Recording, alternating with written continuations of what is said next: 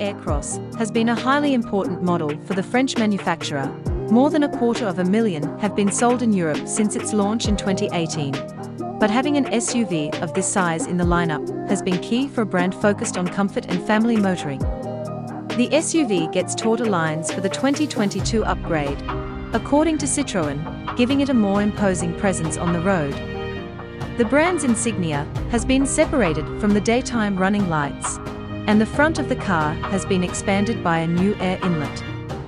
For better aerodynamics, it also gets functioning air curtains.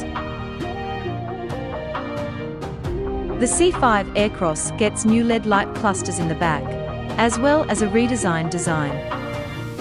New style panels, 18-inch alloy wheels, and gloss black roof bars are also included.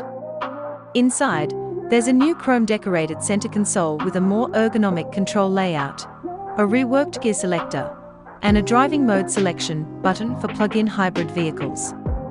Wireless smartphone charging is now possible thanks to the addition of 2 USB connections.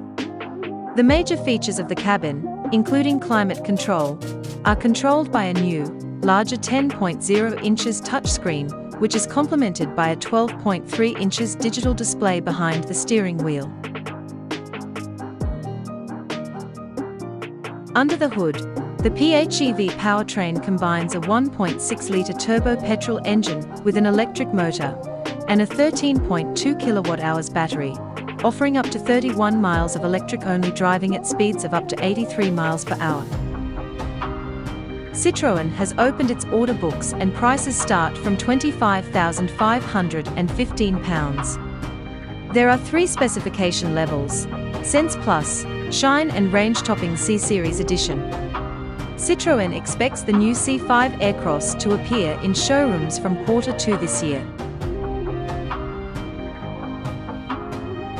Thanks for watching, and give your comments below.